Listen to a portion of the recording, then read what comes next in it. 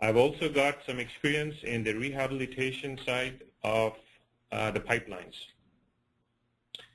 The agenda today will include an introduction to pure technologies.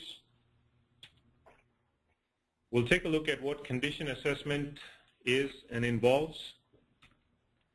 We'll look at the different pipe types that we would see in power plants,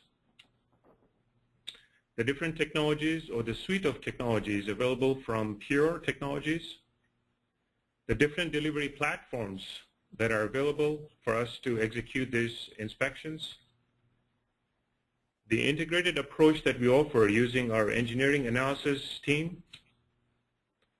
We'll take a look at a quick sample report for pre-stressed concrete pipe, and there'll be time for question and answers. I just wanted to let the viewers know that on your screen you may see against your name a little hand icon. If for whatever reason the audio or visual is not clear to you, please send us a quick message and we'll try to improve at this end. But it looks like everything is working okay. Also, if you've got any questions, you can type the questions and I'll try my best to address the questions within the given time. This is what our world looks like. Pure Technologies is a global organization with offices in all the continents. We have worked with major water and wastewater utilities for past 20 years. The company is publicly traded on the Toronto Stock Exchange. Here's what we do for infrastructure asset management. We provide the inspection, assessment, monitoring, and management of large diameter pipes, and we've been doing that for over 20 years.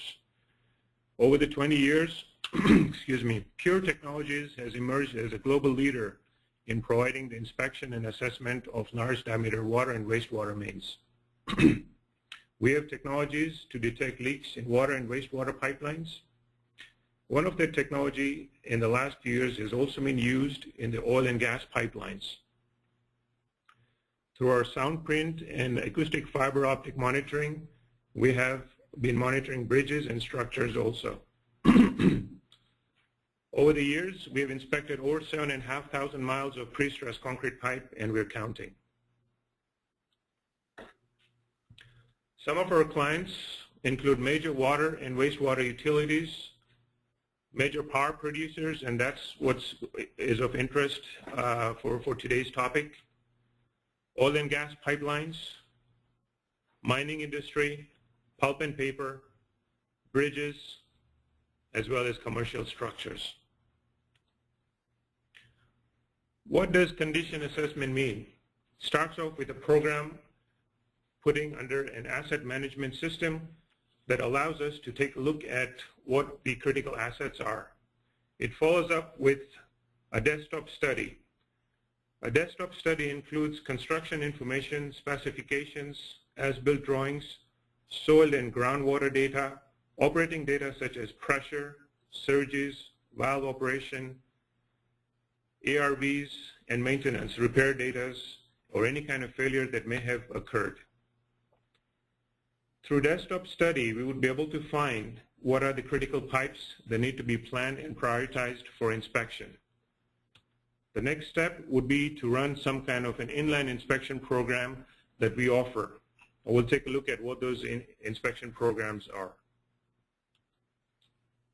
This would be followed by the engineering analysis, where we would take all the information taken from desktop as well as inspection and put it together into a finite element model.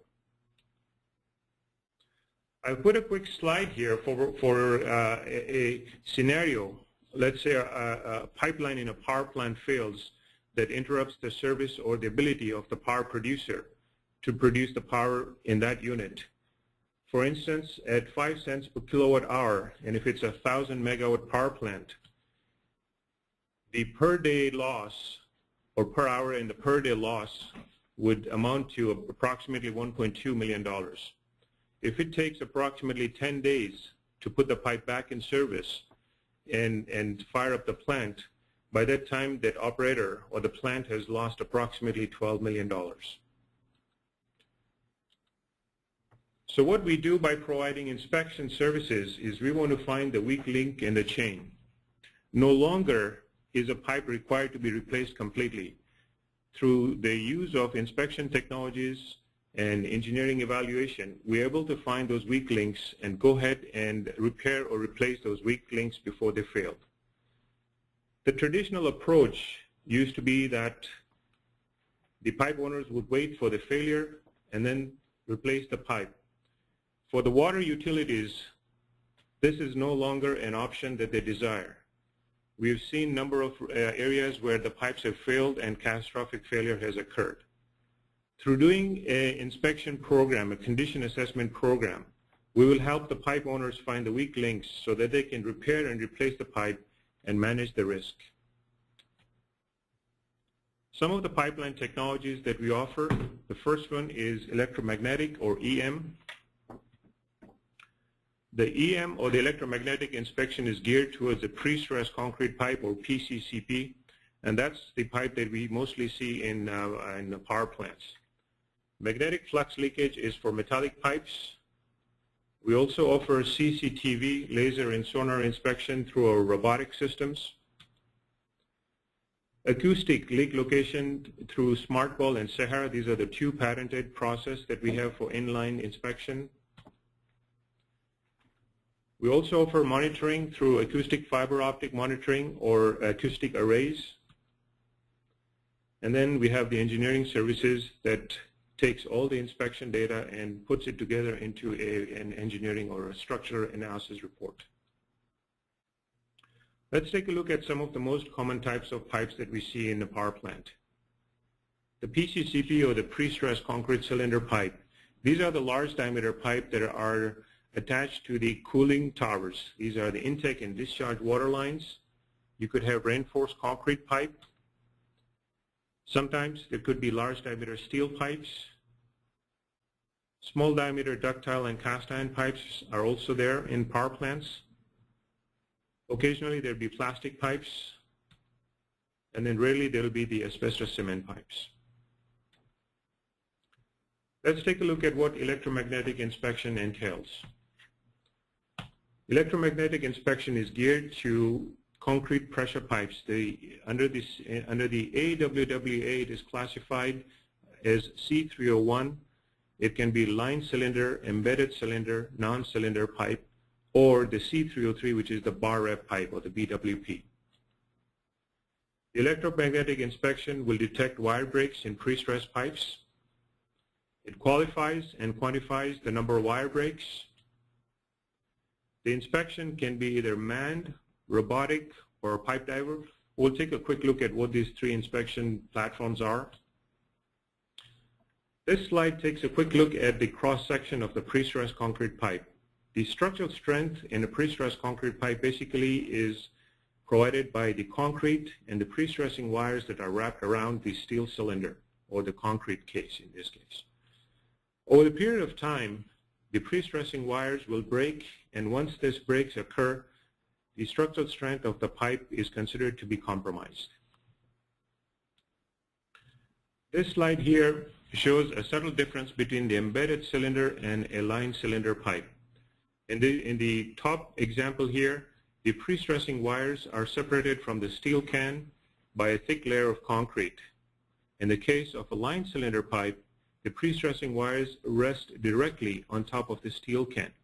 So regardless of the pipe type that a power plant may have, the electromagnetic inspection applies for both the pipe types. Some of the causes that would deteriorate the pipes: leaking joints. That's very important here. It could lead to corrosion, the cracking of the outer motor coating, transients. If there is a sudden interruption in the service of the valve or the pump, it sets off a transient or water hammer inside the pipe that would damage the pipe. And there are also some external factors. For instance, in power plants, it's not uncommon to see heavy rail cars or trucks crossing the path of the pipeline. So the external dynamic load also puts stress on the pipe as well. Let's take a look at some of the different steps in the PCCP deterioration. The first step would be the cracking of the outer motor. Once the motor is cracked or the protective layer is cracked, the pre-stressing wires are exposed, and either due to corrosion or embrittlement, we'll start seeing this wire breaking. That's the third step here. The wires will start breaking. After the wires start breaking, a significant number is reached where the motor coating starts delaminating.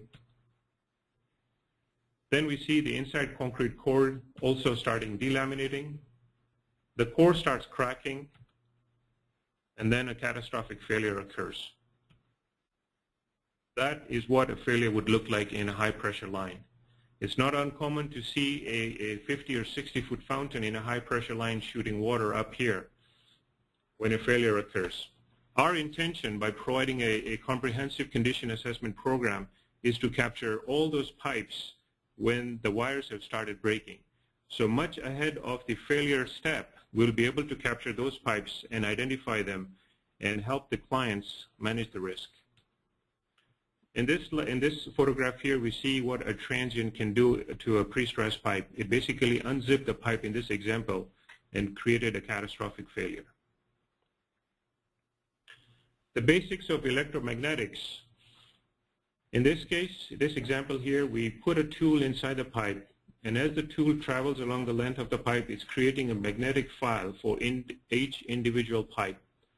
In this example here, 3 pipes were identified with wire breaks. And how we know that these pipes have got wire breaks is we see a shift in the signal. By identifying the magnitude of the shift, we're able to analyze the number of wire breaks. In this example here, the right-hand side pipe was found to be the pipe with the most broken wires. Once the inspection is completed, the data is analyzed. In this example here, we see that pipe number 6, 7, and 8, they have no wire breaks. There's no shift in the signals. So the amplitude and the phase signals remain in their position. In pipe number 9, 10, and 11, we see the signals have shifted. This would identify some amount of distress. Through a detailed analysis process, we're able to determine the location of these wire breaks and the number of these wire breaks. This slide here shows the 3 different platforms available for electromagnetic inspection. On the left side, you see the P-wave or the cart, which is a manned inspection. In this case, the pipe has to be 36 inches and above in diameter because we put a team or a crew inside the pipe. Our team is experienced and have got the current confined space entry training. The line needs to be dewatered and should be safe for the entry. With the second inspection, the robotic inspection, we can do any pipes 18 inches and above, or actually 16 inches sometimes and above in diameter. The line is not dewatered, only depressurized. The robotic system is introduced inside the pipe. It's also used as a platform to bundle other technologies like CCTV, laser, sonar, GIS mapping. The cable attached to the robot is approximately 8,000 foot long cable. So through one insertion, approximately 3 miles of pipe can be inspected. The third platform available is the pipe diver. This is used for PCCP or pre-stressed pipes 24 inches and above in diameter. The pipe remains in service. The tool is introduced and launched through a launch tube inside a pipe through an opening. With the flow of water, the tool will travel through the length of the pipe and will be extracted at a predetermined location through an extraction device. The data is then downloaded and analyzed like a regular inspection, EM inspection. So this is a free swimming tool.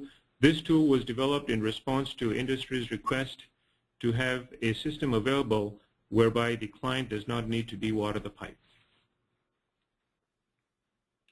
Here's an example of what a electromagnetic inspection report would look like. In this case, a pipe 1500 millimeters and 1800 millimeter diameter pipe was inspected, and I've just taken a screen capture of the 10 worst pipes. In this example here, the pipe number 1151 was found to have 150 wire breaks, and through this report, the client will know the exact locations of those wire breaks within that each individual pipe. What this does is this is a classic example of where your weak links are. Once the inspection is done, this will identify all the pipes with the number of broken wires. So some of the questions that may come up quickly on electromagnetic before we jump onto magnetic flux leakage. What are the factors that influence EM result? Well, first of all, the data that we get from the client is very important. Any information that is provided by the client is useful. By that I mean drawings, any repairs that was done, any kind of changes that are made to the pipeline, pressure class, operating parameters. All that information is important for us. A question that we have here is, can you inspect pipes with slopes? Yes, in fact, in California, where we've seen some terrains with slopes, we have inspected pipes, and we've used rope assist to help our crew inside the pipe. Question here is how long would it take to inspect approximately 5,000 feet of pipe? Well, typically in a power plant, the intake and discharge lines combined tend to be anywhere between 3,000 to 5,000 feet, and we would be able to do the inspection in a day. Another question here is how long would it take to get the results of the report? So what happens is once the electromagnetic inspection is completed, the data is analyzed. It takes anywhere between 5 to 6 weeks to analyze the data and prepare the report, after which this report is given to our engineering group, and that would take approximately a week to 2 weeks to provide the structural report. Let's take a look at what magnetic flux leakage, or MFL, is. MFL, by the way, is a very well accepted and widely used technology in oil and gas. It's used for steel, ductile, and cast iron pipes. The powerful magnets will see through the motor coating and will find the condition of the metal pipe behind the motor coating. The current tools available for MFL are 8 inches, 10, 12, 24, 54, and 72-inch diameter pipes. The principle of MFL is used to find pittings or corrosions or the wells inside this metal pipes. Through using ID/OD sensors, we're also able to tell whether the damage is occurring on the inside of the pipe or the outside of the pipe. The magnetic sensors are 1/4 inch apart, and then the reports are provided in a B and a C scan data. The next slide will show us what the tools are. These are the available tools currently. We're also in the process of making other tools in different diameter ranges. This is a B plot, basically. What we see here on the top left corner is the magnetic flux leakage occurred. So we saw a shift in the signals, and at the bottom right also we saw some damage in the pipe. In this example here, the client had gone ahead and done a field verification, and what they found at that location was exactly what we saw on the B scans. There was some corrosion over there and additional corrosion in that location there as well. So in a power plant, if there are metal pipes that need any kind of inspection, we would be happy to take a look at those pipelines and possibly look at MFL as a tool available to understand the condition or to assess the condition of those metal pipes. So before we get into leak detection, a quick question here is, can MFL be used in non-piggable lines? And the answer is yes. We would need to take a look at the drawings and come up with a project plan. But yes, it is possible to use MFL in pipelines that are not geared for pigging operations as we would see in oil and gas pipelines. Let's take a look at some of the technologies available to detect leaks. The question may come up is, in a power plant, why is it important to find leaks? Well, a pipe that is leaking will get worse, and it's important to find if there is any pipe leaking so that can be fixed before a failure occurs. The two internal leak location systems that we have, one is the Smart Ball, it's a patented technology, and the second one is the Sahara. Both of these tools are inline inspection tools that would send the sensor directly to the leak location. And what that does is it improves the accuracy and the sensitivity of finding leaks. The smart ball is based on acoustic. It's used for water, wastewater, oil and gas pipelines. It's good for all pipe materials. It's good for 10 inches and above, and if you've got any smaller pipes that you're interested in running some kind of leak, by all means send us the information. We'll be happy to take a look at that. The tool itself is a free swimming tool, and what it means is through a launch location, the smart ball is introduced inside the pipe, and with the flow of water, it will travel through the length of the pipe, continuously listening for any leaks and recording that particular event. At the other end, the tool is extracted out, and then the core of the smart ball, where the electronics and the memory card is located, that data is downloaded, analyzed, and a report is prepared. The second technology we have is Sahara. Is another acoustic system to find leaks in water, wastewater pipelines, and also finds gas pockets. It's a tethered system. It provides real-time information. Again, it's good for all pipe types, 10 inches and above, but we have used the Sahara system in smaller pipes as well. We've also added a camera option that allows the operators to take a look at the pipe or the condition of the valves inside the pipe whilst the pipe remains in service. In this slide here, we see what a Sahara system looks like. We've got the acoustic sensor, which is attached to a cable. The cable is approximately 5,000 foot long neutrally buoyant cable. Through an insertion point, 2-inch insertion point, the acoustic sensor and the cable is introduced inside a pipe. The pipe remains in service. Through the flow of water, the parachute will be propelled, and it would drag the sensor and the cable through the length of the pipe. The technician who is near the truck will be constantly listening to any kind of leaks, and once a leak location is found, he'll stop feeding the cable, and then the second technician who is on the ground with the locating device will mark the exact location of the leak. With the camera option, as I said, we can also put the camera inside the pipe and take a look at the condition of the pipe whilst the pipe remains in service. So before we go any further, there are some questions here on leaks. The first question is, what are the operating parameters? So in both cases here, we need a minimum flow of 1 foot per second. And in the case of Sahara, the pressure at the entrance or the insertion should not exceed 200 psi. There are a wide variety of operating parameters, and if you've got anything specific, by all means let us know. We'd be happy to work with that. The other question is, what's the smallest leak that can be found with these technologies? Because these are very sensitive systems, these leaks can be found, or smallest leaks can be found. The smallest leak that has been recorded is 1/4 gallon an hour leak. Let's take a look at what the engineering services provide from Pure Technologies. We would do the visual inside a prestressed pipe, sounding, engineering analysis. If a client is interested, we would provide information on and consulting services for tunneling, micro-tunneling, pipe jacking, directional drilling, as well as pipe design and installation.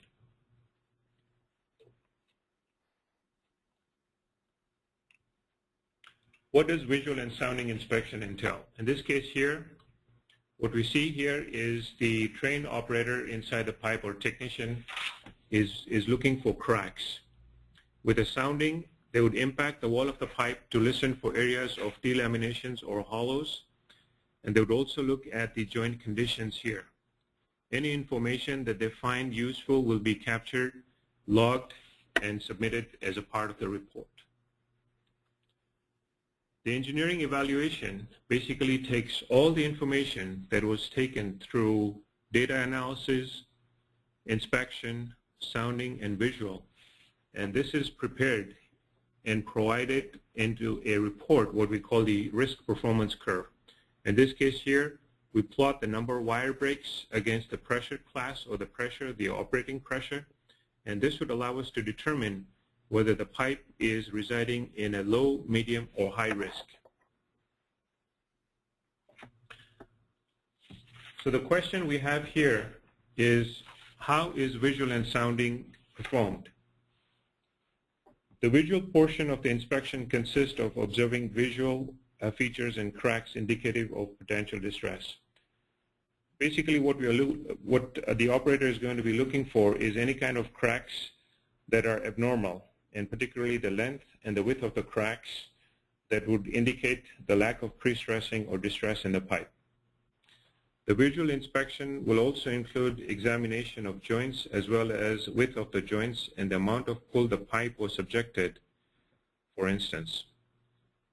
In case of sounding, the sounding is done by impacting the interior wall of the pipe with steel rod and will listen for hollow areas indicative of any kind of delaminations. These areas will be mapped out and photographs of the cracks and delaminations will be taken. So what we get basically is a comprehensive report from inspection, visual, sounding, and engineering analysis. So coming back to the slide which showed the capturing of the weak link and managing of the risk, by using these tools available, inspection tools, engineering tools, we would allow the inspection process and the client will get an idea about the condition of the pipe. If they find any weak links, these weak links will be repaired or replaced before a failure occurs. The value proposition is through the use of proven technologies and engineering expertise. We will offer power plants a strong and economical option to assess and monitor the critical pipes. Through the use of these technologies, you will be able to minimize the net present value of dollars spent to maintain critical pipes by deferring replacement or rehabilitation until it is absolutely necessary. Again, coming back to the slide where the water agencies 20 years, 30 years ago were faced with nothing but having some kind of failure and then waiting for the pipe to fail before they would do any kind of repairs or rehabilitation. Now we don't need to wait for the failure to occur. We're able to find those weak pipes and capture them before they fail. And based on the risk analysis, we would offer tools to the client where they would be able to decide whether they need to repair or replace the pipes. So in conclusion, we say assess and address. And yes, it is possible. Through these inspection technologies, it is possible to manage your risk and manage your assets. With this, I open the floor to question and answers. And if you so want, my email address is on the screen. Feel free to send me an email with your questions. There's a lot of information on our website as well, www.puretechlimited.com. And anytime you have any questions, again, that email address is there. I'd like to thank you for your time today, and I'll just wait for any kind of questions.